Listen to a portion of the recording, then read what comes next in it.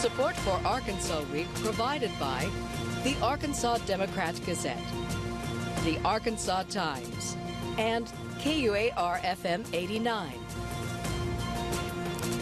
Hello again, everyone. Thanks very much for joining us. The COVID curve has not flattened, not in Arkansas, not in our region, and in only scattered parts of the country. It's Arkansas's economic curve we'll consider in this edition, recognizing that we're but one part of a whole, and acknowledging as well that the economic, to no small extent, is shaped by the pandemic.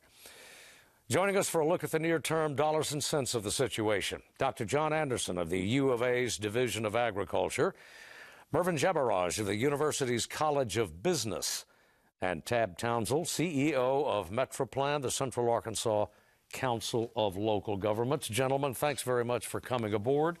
Let me just begin by asking all of you, we had some, as we begin this broadcast, we're just savoring the numbers from the Commerce Department. Annualized GDP in the United States as a whole fell by about just under one-third. The second quarter dropped 9.5%, the biggest on record. What does that bespeak for Arkansas? And Mervin, we'll start with you. Right. I mean, I think the numbers are shocking. Third drop in GDP is unprecedented, and just quarter to quarter, that was about nearly 10%, 9.5% drop. So, once we get past the idea that this was shocking, we've never seen anything like this. I think we should also say that it was completely expected. We did shut down vast sectors of our economy for a significant period of the time period for which data was collected. And we were hoping to maybe see some resurgence in the economy in the later parts, mid-May to June. But while the pandemic might have subsided in some states that saw early outbreaks, they started picking up in other states like here in Arkansas. So while, maybe our economy didn't contract nearly as much in early March or mid-March or April, it certainly started getting hit in later May and in June, and where we are today in July. So, outside of the immediate shock of those large numbers, I think it was fully expected that we would see this type of a GDP growth rate, but it's still something to pay attention to, something to note that we are not past this pandemic. And while no one expects the third quarter GDP results to be nearly as bad as this, if we don't get a handle of the pandemic, then we won't expect a positive result there either. Yeah. Dr. Anderson, the chairman of the Fed said, a couple of days ago, Mr. Powell said a couple of days ago, if we don't handle the pandemic, we don't handle the economy. Yeah, that's absolutely right. I mean, what the second quarter numbers show us is the impact that the pandemic is capable of inflicting on an economy. 33% nearly annualized drop quarter to quarter is massive. It's not something we've seen before. It is, I think, as Mervin alluded to, at least, that is a backward-looking view. That is what happened in the past. And the real question now is how quickly do we recover from that? If you look for a silver lining in those numbers, I think that it's largely due to the massive transfers that took place in the second quarter. Consumers are sitting on a lot of savings. I mean, the savings rate was large. Certainly not all consumers are sitting on savings, but in the aggregate, very large savings rate. The fuel for a recovery is there, but unless the pandemic is under control and people have some confidence that they can get out and live their lives and engage in the kind of activities that grow the economy, not much is going to happen. Yeah, Tab Townsell, now you've got a close eye on local governments, certainly in the central part of the state, but as a metro area, as an urban area, this may mirror, say, Jonesboro and Northwest Arkansas as well. What are you seeing, either from the data or anecdotally? Number one, from the data, we are seeing the impact of the shutdowns. Beginning in April, the largest 10 cities in Arkansas, which are primarily concentrated in those metropolitan regions, as you say, with a few outliers, those sales tax numbers from the month collected in the month of April were down for the 10 largest cities in Arkansas, 7.5%.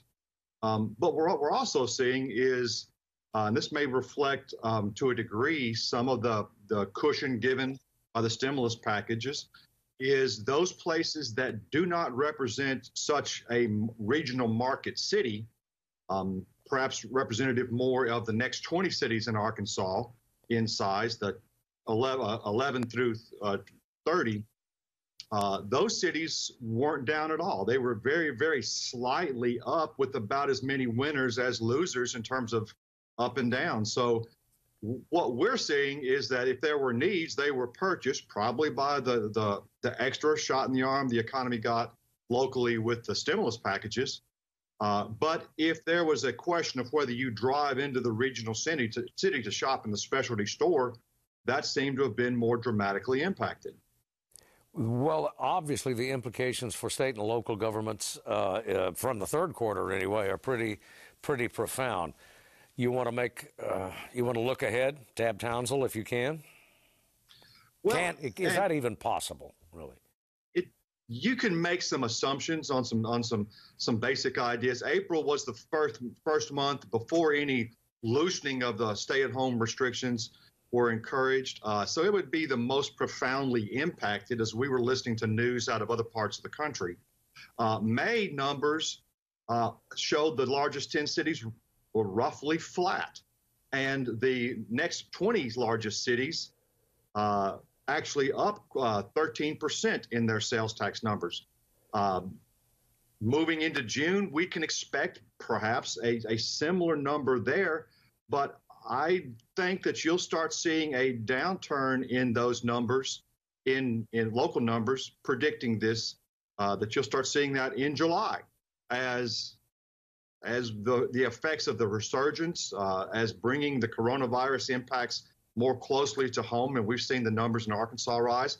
I think you'll see that our numbers start curtailing more dramatically in those months. And if that's the case in outlying months as we get closer to autumn, we could see a more profound impact. All right. Mervin Jeberaj.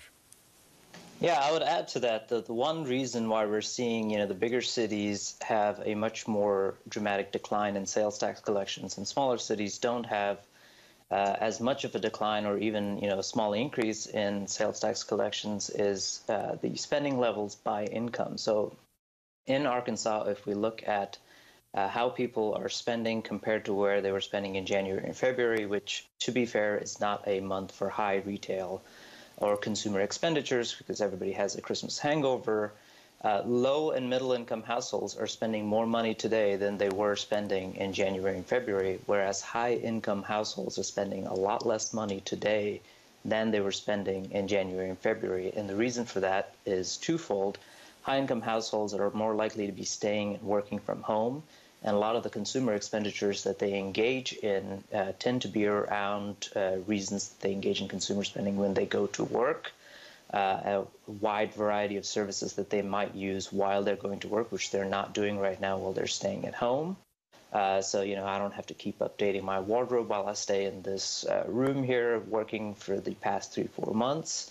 Whereas lower income households and middle income households are A, more likely to be going to work, and B, a big reason we're seeing an increase in consumer spending at those households, at lower and middle income households, is because of the $600 additional boost to the unemployment insurance, which expires at the end of July. So unless Congress, it is going to expire, Congress can't pass a new version of it soon enough to fix the lapse, but a large portion of why low and middle income households are spending more money today than they were in January and February is because a lot of them were using that $600 boost in unemployment insurance, which in many cases led to them making more money off of unemployment than they would have worked. And so that segment of the economy, spending money, buying goods and services, is what's holding up the economy. It's not the high-income folks. But Dr. John Anderson, you were talking earlier, I think before the broadcast, about how people are tending to spend on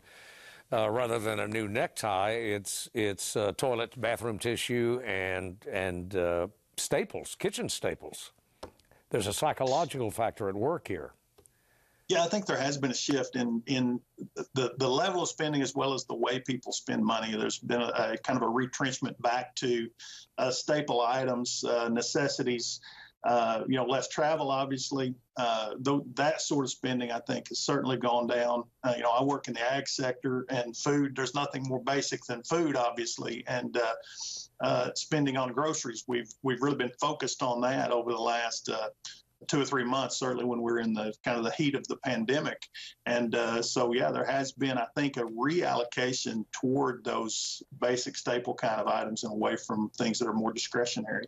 Well, let's go back to what Dr. Mervin Jeberaj. I'm going to give you a PhD. Is that okay? It's easier to say doctor. But anyway, it's honorary, but it's from Barnes University.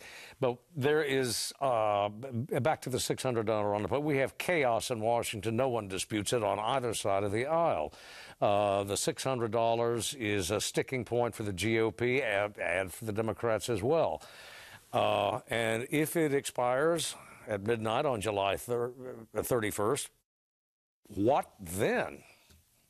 What's the impact going to be? That is going to be a terrible impact, especially for a state like Arkansas. We're going to be one of the harder hit states if when that $600 additional boost in unemployment benefits go away. So, Arkansas typically only pays about 45% of your wages that you would have earned at work from unemployment benefits. So everybody that's currently on unemployment, which there are still a lot of people on unemployment because those jobs in several sectors, especially in the leisure and hospitality industry, have not come back and are not likely to come back anytime soon. All of them would be cut back from where they are today, making maybe up to 120% of their former wages, down to 45% of their wages. And you're going to see a whole slew of issues. Not only are not going to be engaging in consumer spending that they were, they're not going to be able to pay rent, pay utilities, and all of these basic necessities. So some of those problems that we've punted on during this pandemic, because we've been able to pump as much money into these households, all of those problems are going to start anew at the end of this month when that $600 bonus runs out. Dr. Tab Townsell, that would be a significant impact. It's a pretty ominous possibility. I think that's exactly right. And not only just the unemployment benefit, but the stimulus checks that went out to all those incomes, from up to 75,000, ranging, petering out at 100,000. All that factors into the more stable spending, basic spending, needs spending, the staples versus the neckties that we see. And as that's threatened, that has a more dramatic impact throughout our cities and their sales tax collections, which is the lifeblood of city and county government finances. And an aid package for state and local governments as well. Absolutely. Up in the air. Up in the air. Dr. Anderson, you were talking earlier that of any sector of the Arkansas economy, maybe ag looked in all of its components, the healthiest given the situation. Well, we certainly have a consumer base that hasn't left us because of the nature of the product that we put out on the market. But I don't think that means that looking ahead, we don't have real concerns. I think today's GDP report is kind of a shot across the bow. For a lot of our major commodities, I think looking ahead, one of our primary fears has been that a general economic slowdown will affect our markets adversely. And certainly we have documentation of a huge economic slowdown in the second quarter. If that continues, that will begin to affect our markets adversely, because even though people aren't going to stop consuming food, they can do a lot of things to reduce their overall level of consumption and the kind of things they consume. It's hard to get away from buying food, but you can certainly shift to lower value products. You can shift to away from a boneless, skinless chicken breast to a bone-in leg quarter, for instance, and that generates less value in the whole supply chain. And so we're certainly in a much better position than an industry like the hospitality industry, but that doesn't mean that we don't have real vulnerability to an economic slowdown. And I think moving ahead, that's our primary concern. Well, and it is such a quicksilver situation. I mean, it is so fluid. As long as, just as commerce in Washington reports this massive reduction in 2Q GDP. Germany is reporting that its second quarter fell by 10%. Now, again, every country's situation, it would appear, depends on how effectively it controls the virus. Mervin Jeberaj. Yeah, so I think we understood that part of the reason why we shut down large sectors of our economy was to try to get a handle on the virus. And so, we have accepted the economic pain, this massive loss, 9.5% quarter to quarter or 33% annualized, as a trade-off to control the spread of the virus. What other countries like Germany have done is they've actually controlled the spread of the virus so they can get back to a more normal economy. It's not going to be completely normal. We're not going to be completely normal till we have a vaccine, but they'll get much closer to that a lot sooner than we are because we have not controlled the virus. So we've traded the economic loss and not gotten anything out of it, whereas some of these other countries have also gotten this economic loss, but they've also controlled the virus spread. Tab Townsell is pretty sharp appraisal. But I would say, go ahead. I would say that's exactly right. Perhaps we should have looked at a more measured. Now, granted, this is looking backwards. We should have looked at a more measured shutdown to start with, and some quarters were not as susceptible than others. And those should have been shut down first, leaving the rest of it open. But we didn't know that at the time. We didn't know where we were. But obviously, there was something, a bit of cry wolf in our early response in our area. And I think that's impacted our numbers today, is that we're seeing reports on a daily basis from the governor's news conference. And so we're going to have to relearn again what we learned previously. This time we might be able to approach a softer closing of various businesses. I do think the hospitality industry and the restaurant industry, eating out, and those reflected in A&P tax numbers are going to be dramatically shut down. I have not seen those yet. But yes, until we get a grasp on what's going on with the pandemic, we're going to suffer in all this. Arkansas has always been a lag economy. I don't think in this case we're going to be a lag economy to the degree we've always been, say, in previous economic slowdowns and the Great Recession and such. So this has a profound possibility of impacting us in the second half of this year. Mervin, though, Tab, seems to suggest that we got far too little in return for opening up on the pace that we did. I agree with that. I mean, there was not a lot of belief in opening up in many populations in our state, in our local region. So while we've seen some benefit from the opening up in the month of May numbers, we're still not as robust as what we normally are in our major cities. We're seeing it, that people are not getting out and shopping for the neckties. They're saving. The upper income people, absolutely correct. They're not spending like they were. They didn't get the economic benefit of the stimulus, at least not in their personal household income. So yes, we did shut down effectively across all sectors, and the opening up has not been the panacea that everybody's hoped it would be. And now we're looking at the second shutdown, or at least some kind of measured shutdown moving forward. Mervin, would it be fair to say that we were early on at the state level anyway, penny wise, pound foolish? No, I mean, I think what we needed to do early on was close everything while the virus was likely to spread really fast early on, and use that time to test or build the capacity to test and trace effectively. And I think that has been the biggest failure from the government level. The initial stimulus act that they passed, the CARES Act, was actually fairly good. There are some problems with, how small business loans were handled in that. But that's, there's always going to be some problem. But the biggest failure we've had is we shut down the economy and did not use the time we had to build up testing and tracing capacity. And that is where other countries are now leaving us behind, is they're able to open up their economy. And when they have small outbreaks, they're able to quickly test the people, trace all their contacts, quarantine all those folks, and contain those outbreaks so they can have sort of an 80, 90% normal economy, whereas we're unable to do that. So we have ridiculously high rates of infection. And as a result, people are not willing to go out. Here in Northwest Arkansas, which, is a high-income area of the state, there was a survey taken in early May before cases in Northwest Arkansas went up. And that survey was conducted by the Arkansas Small Business Technology Development Center at the university.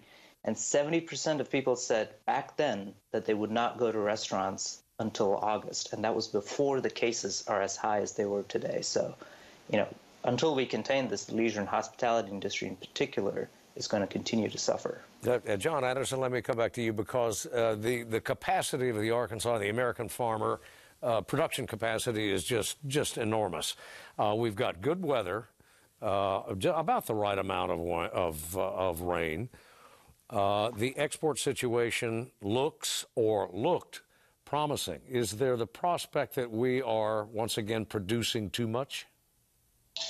Well, I think that's a big concern. And again, that goes back to the idea of the impact that an economic slowdown could have, not just in this country, but globally. We are hoping for an increase in exports. We're hoping that economies around the world start to get back to some semblance of normal so that demand returns to something like normal, because we really do need to move substantial amounts of our agricultural products overseas.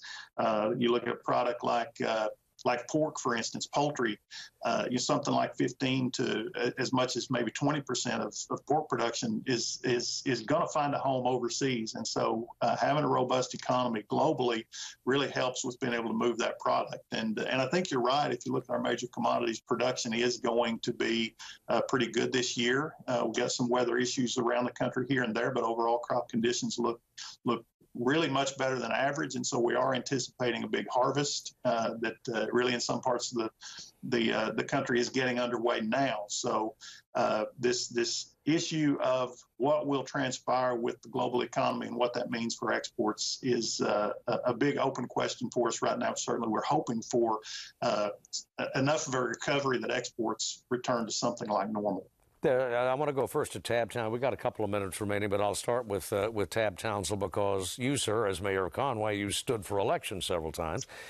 Does it not make it exponentially more difficult to restore consumer confidence, to underwrite the psychology of a recovery with the turmoil in Washington, and particularly in a presidential election year as volatile as this one seems? Certainly, it's not been helpful that that there's a promise of delivery coming out of Washington, D.C. at any level, Congress or the presidency, just because of this dysfunction that's seemingly apparent in our news today. So yes, it's extremely difficult to imagine for anybody to imagine a unified response to the pandemic coming out of our nation's government at this time, whereas we've seen a much more unified approach elsewhere in the world. So yes, it's hard to build the confidence levels needed to get us through this, to steel us, to get us ready, to give us the confidence that, yes, if we just get through this storm, there's better days coming. It's tough to build with the dysfunction that we see and hear about, on a regular basis in the news. Yeah, John Anderson. Yeah, I think that's absolutely true. I mean, we don't have a effectively functioning political system right now, and we certainly need one. Issues like a pandemic shouldn't be politicized, but I think it's clear that in certain ways they have been, and that has hampered our response, and that limits our degrees of freedom to operate as we look at optimal strategies. And Mervin Jeberaj, we can't even agree, as Dr. Anderson pointed out, we can't even agree on whether masks are an appropriate response. I mean, if we want to ignore the politics of the situation, we can deal with this crisis in a way that's effective. We should invoke the Defense Production Act to build more testing capacity for this country. We probably need a census-level hiring to deal with contact tracing to catch all the cases in an effective manner and quarantine them. And it's important to maintain the stimulus that we've provided during this pandemic. There was a lot of talk about whether the $600 unemployment boost led to people not going to work. There are definitely anecdotes of that, but when you look at the data, that's simply not borne out at all. People, that got the unemployment benefits, about 70% of them returned to work when they were called back to work and made less money at work than they did on unemployment benefits. So people are not, that is not proven to be the disincentive that people think it is. So provide the stimulus, provide more testing capacity, and let's get a lot of contact tracers, and we can get ahead of this. Then, in other words, the data suggests there is no or not much malingering, to use the term. Mervin? No, I mean, at some point when we're closer to a lower unemployment rate and a normal economy, sure, an unemployment insurance boost that's this high will have work disincentives. But right now, the work is simply not there, and taking the money away just puts them out of their house and unable to feed their families. Gentlemen, we could go on if we had more time, but we don't, at least on this broadcast. But we know that we'll have you back on soon. Thanks to all of you for your contributions. And thanks to you for watching. We'll see you next week.